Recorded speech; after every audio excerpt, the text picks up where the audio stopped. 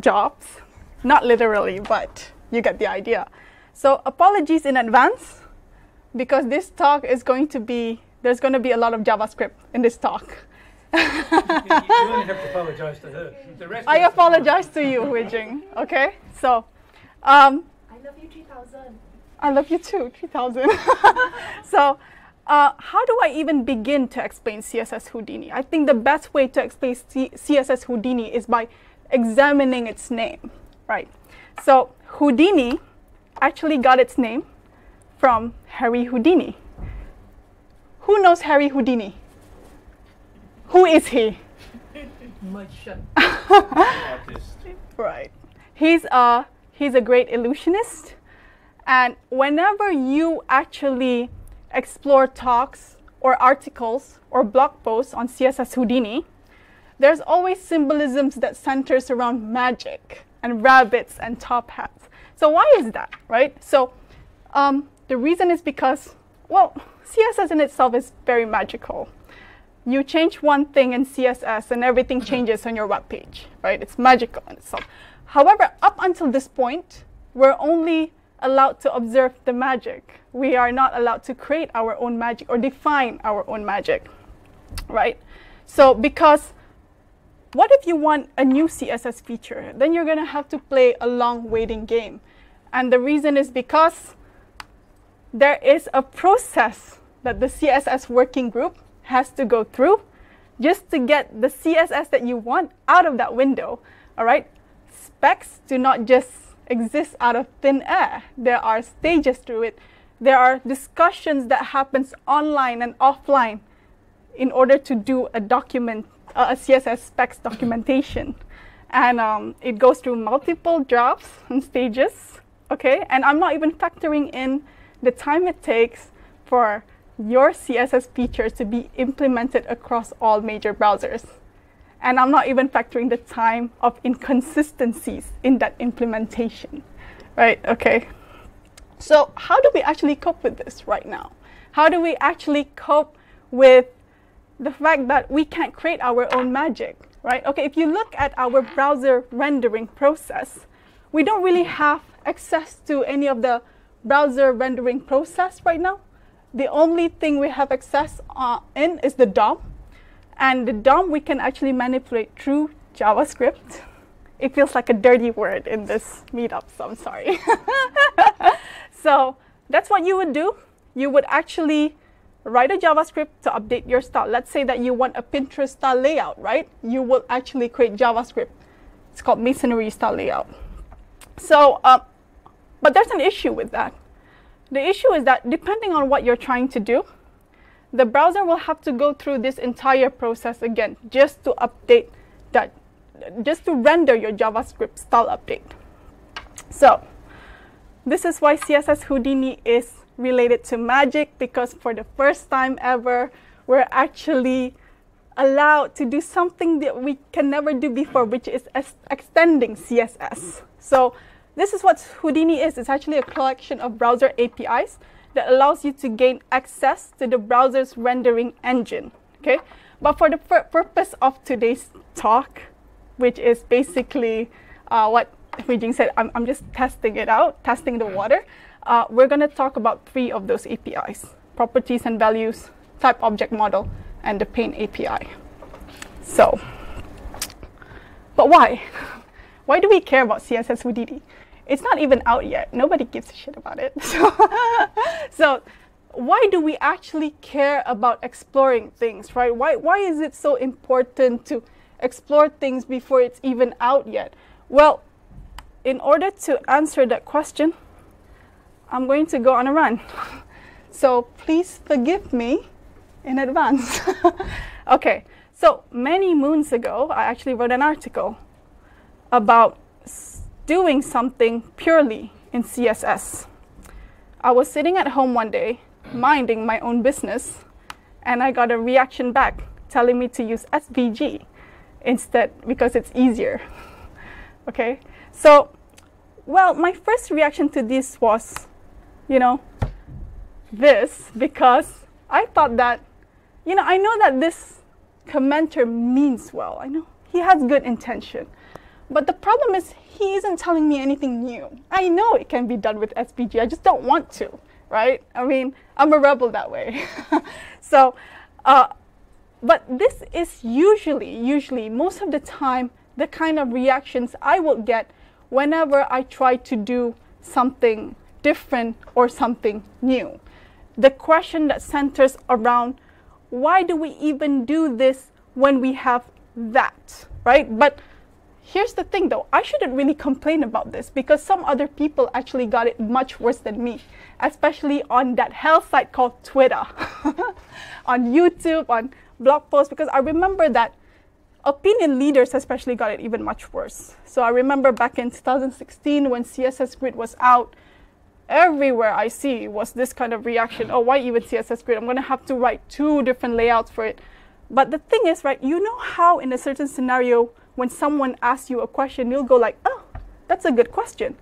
But I don't really think that this per se is a good question because it just shows a lack of research on the questioner's part, right? And it's not my job as someone who shares knowledge to keep on correcting you or telling you about it, especially when a little bit of research, you already find out the answer to this question, okay? So why exactly? Well, because it's all about pushing the boundaries of a particular tool, right? Only then you can actually gain a deeper knowledge of it. It's also about exploration because through exploration, you gain a deep appreciation of our industry and how things work. And potentially you could discover new workflows, right? That could potentially help you in the future. May not be helpful now, but in the future it could inspire something. And of course, there's so many reasons to that, but it's for us to discover so that we can come up with good questions. Okay, so today's talk, because of all of these rants, today's talk is not just going to be about the 3 APIs. It's also going to be about how things are done prior to Houdini and how it can be done with Houdini today. Because I think that by comparing these 2 different workflows, only then we can see the potential that Houdini can give us, right? Because by differentiating them, you can pretty much learn new things. I don't think so Houdini is just for polyfilling CSS. There's so many benefits to it. So without further ado, let's go to our first API of the day, which is properties and value. So I hope everyone knows by now that CSS variables are cool. Who uses CSS variables? Oh, I'm so disappointed. So disappointed. Okay, never mind. Well, for those of you who are not on the bandwagon yet, CSS variable is cool because it's dynamic, right? For example, forget about changing a property. I can just change a variable here, and you can actually, all of my slides would change, right? So it's dynamic by nature, and that's just one of the greatness of CSS variables. And you can get this with Sass variables because Sass variables need to be compiled in the new CSS file. It's not dynamic. So despite, because this world is not a utopia, there's always limitations on something. So it has its limitation, which is like CSS variables right now cannot be transitioned. You can't really animate a CSS variable right now. So what happens if I want to animate a gradient, right? I could just do like, what's going to happen if I actually want to try and animate a CSS variable? What's going to happen is that it's not going to transition. It's just going to change, right? Why is that? Why isn't CSS variable animatable? Well, the reason is because there's no meaning to CSS variable. There's no semantic to it. When the browser sees your CSS variable, it sees it as string. It doesn't know whether it's a color. It doesn't know if it's a number. It doesn't know if it's a percentage. So it doesn't know how to even begin to transition it from what to what, right? So no sweat. There are ways to actually animate a gradient right now without Houdini. So we don't really need Houdini. You can actually do it with just CSS. Yes, just CSS. So how would I actually animate a gradient right now? Well, the first one is I could just like, I can make it 3 gradients, right? Tomato dipping to blue. What I would do is I just increase the background size by 100%. And then on hover, I'll just transition 100%. And there you go, a nice animated variable. But it's kind of like, I don't really like it because it seems so obvious. Like, it's not fading in. So what should I do if I want to fade in, right? If I want to fade in, fade out, what I would do is I'll have two different elements, right, of two different gradients. I would stack them on top of each other like this, and I will just animate the opacity. So there you go, a nice animatable gradient.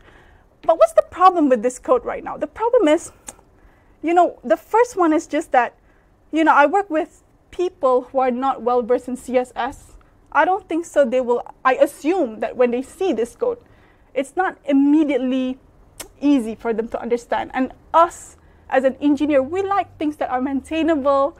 We always write things that are easy to understand. We don't want to be too smart, because we want our friends at work to be able to maintain our code, right? So that's what I don't like about the solution. The second one is, this is too much code, like, why do we even need all of this code just to animate a damn gradient? So this is where Houdini comes to place, okay? So we have the CSS properties and values, Houdini's properties and values API actually gives you this way to define a type for your CSS variables. So basically, I could just put a CSS variable, define a type, and give it an initial value. So let's say that what happens if you give it a percentage instead of a value? What happens is that it's just going to ignore that, right? And it's just going to put purple as it is. It doesn't give you any error because CSS just don't care. It's honey badger, yeah. Honey badger don't care. You know that joke? Okay, anyway. I think for those of you who use TypeScript, who is using TypeScript? Yay. No, not yay.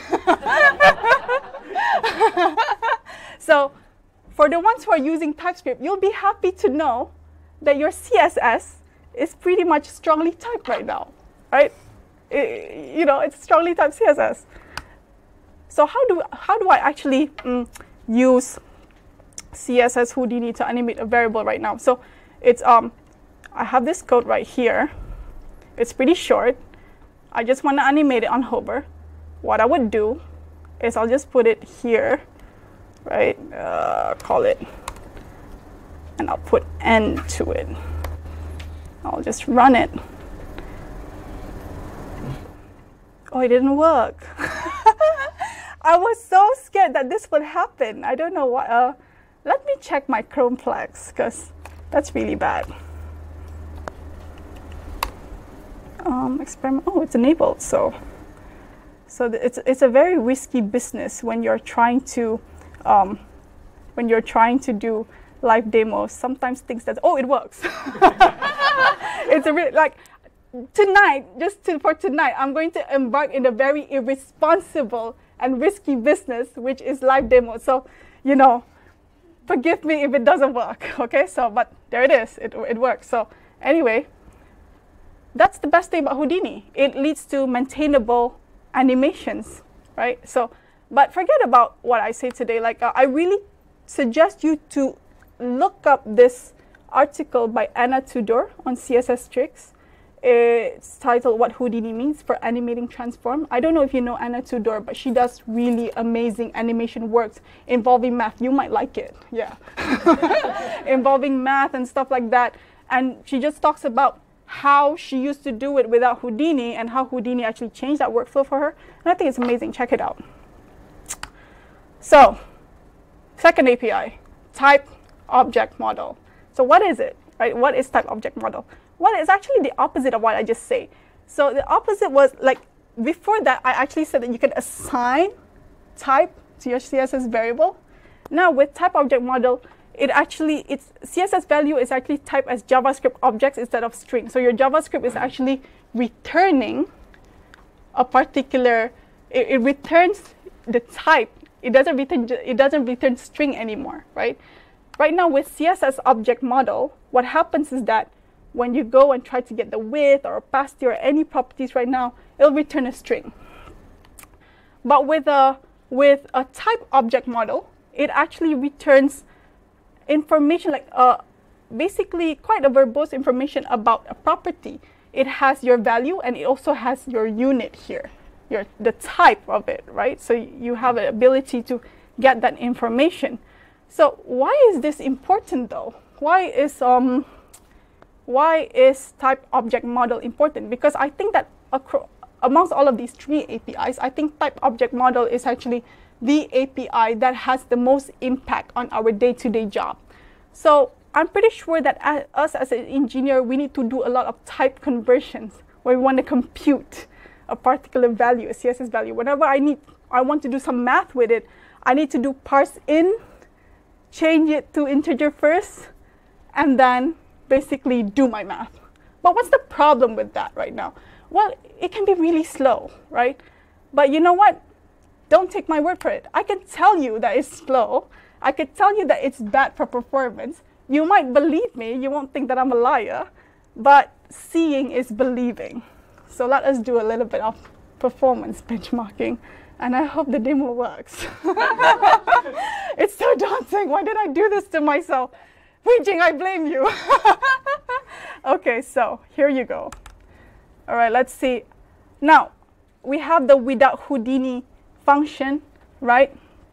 Where I'm doing a parse in, kind of like a type conversion. So I would do without Houdini. Okay, and then I will run it. It takes 609 milliseconds with the type conversion.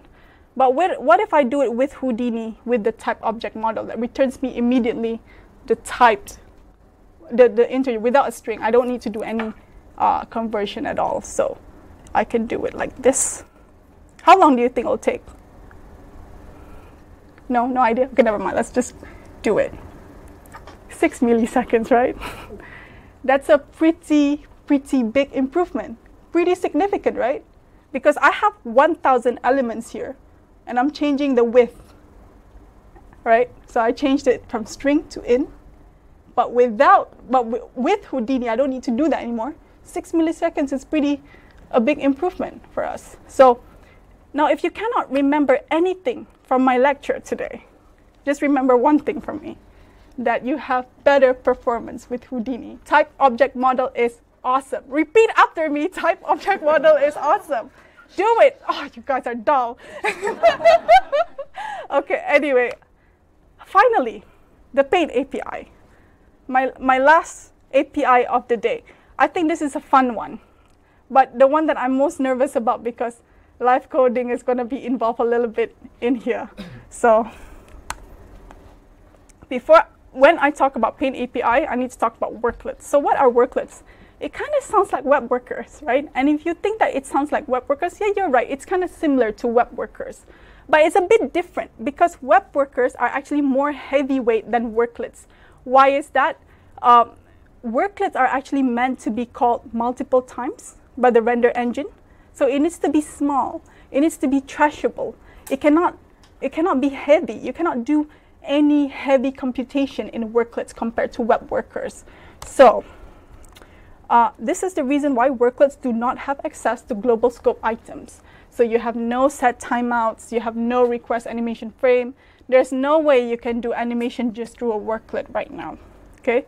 And also, if you want to play with worklets, make sure you have a local web server because it's only working on HTTPS and also local hosts. Okay, so what exactly is a worklet, Paint API worklet? It allows you to actually draw on a canvas that can be used on background images. You can also use it as a CSS mask. You can also use it on border image source property.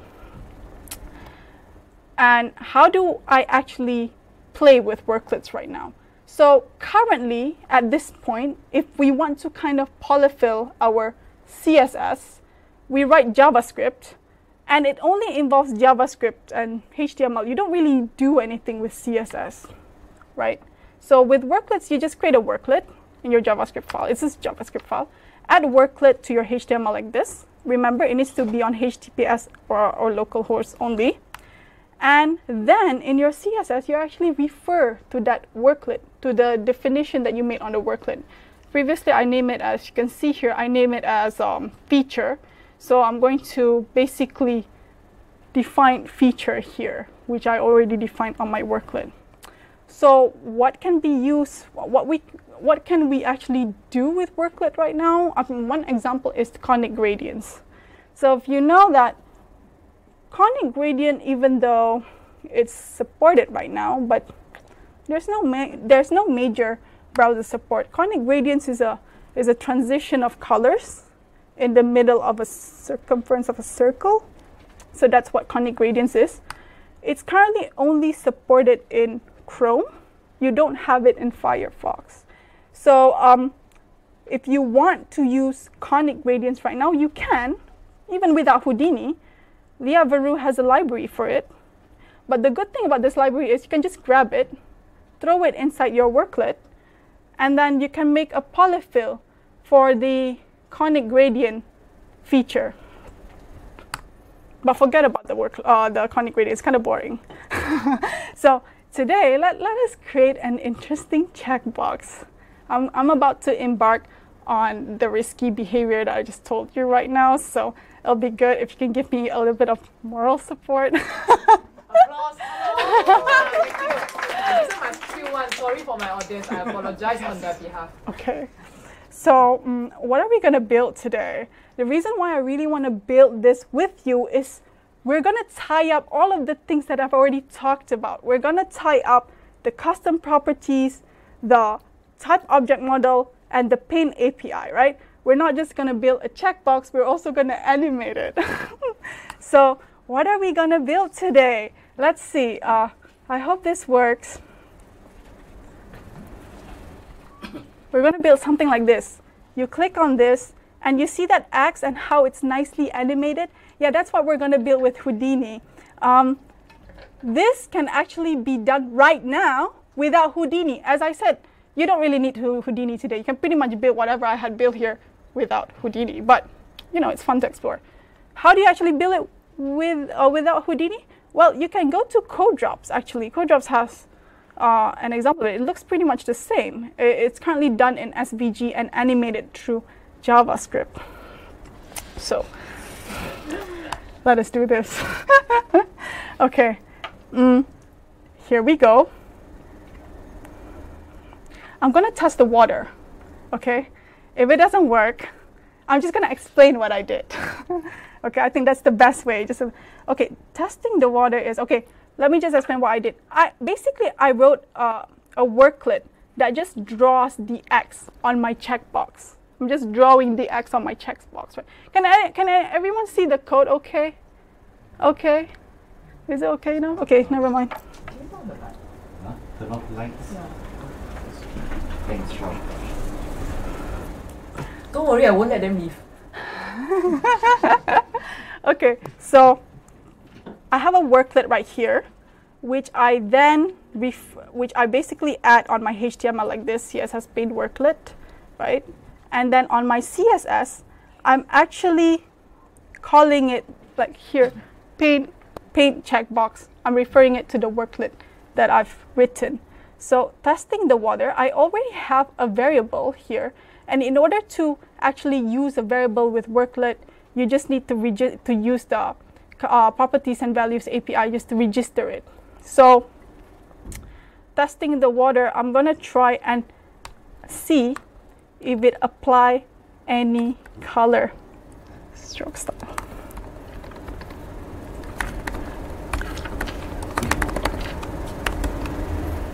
Let's save this and run it. Oh, it works. So yeah, we have colors right now because I actually use the particular CSS variable to actually apply colors. And I've actually do the colors by configuring it through CSS variables. But let's do something fun. You see how my X is kind of near to the edge of the box right now? Let's give it a little padding. So for this example, let's do something like giving it some sort of padding. I'm going to call this age. The type is number, and its initial value will be 0. And for CSS, all I'm going to do is I'm just going to configure it here. Let's just say I'm giving it 5. And finally, to use it, I just need to call it in my worklet here. This is basically just getting the variable dot value, and then I can just finally use it like this, right? Minus age, minus age. Okay, so save.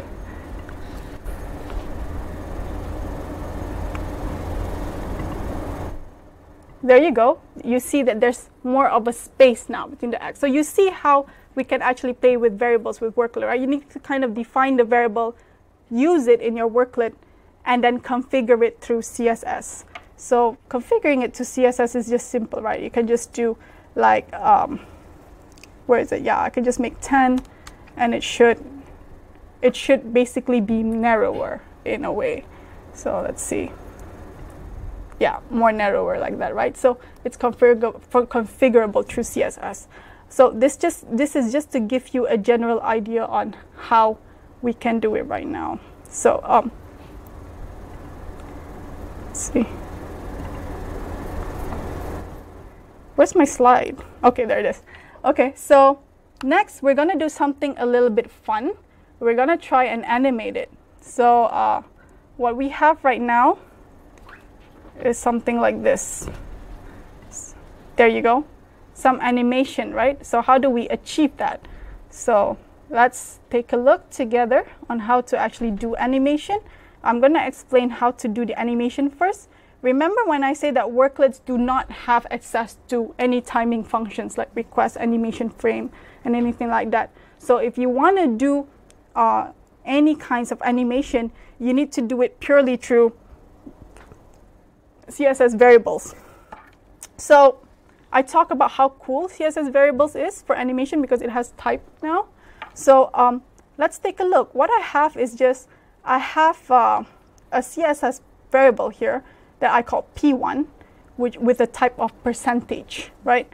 And basically on my CSS, I define a keyframe called draw. So it will go from 0% to 100% here. So later on in my checkbox check, because it only happens during when it is checked, I assign an animation property to it calling that particular keyframe with the particular transition easing and transitions. So what do I do here? I call the worklets here, right?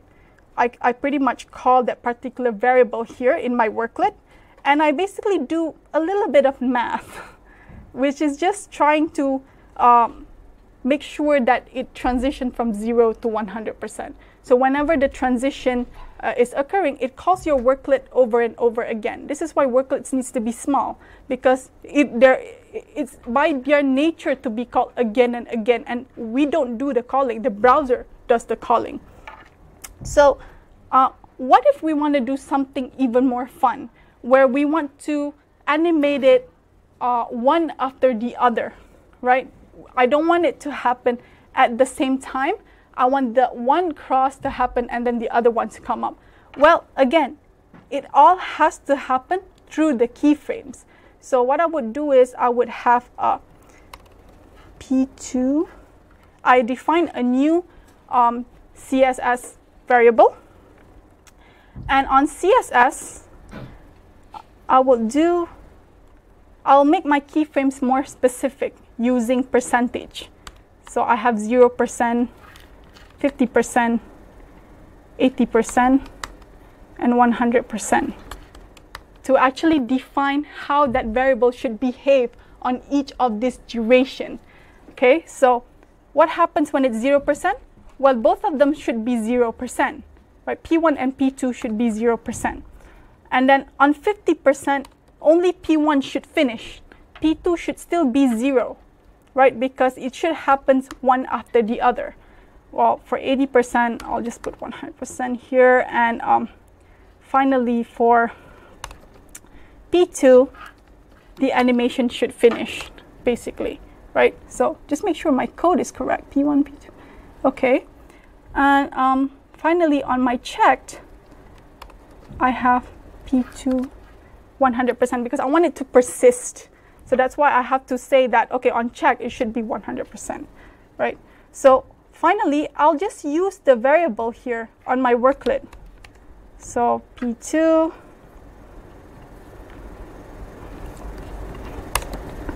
just define P2 here, make sure this is P2, and then I have P2, P2, and P2 right here. Okay, so let's hope it works and I didn't make any mistake. So I'll just run it.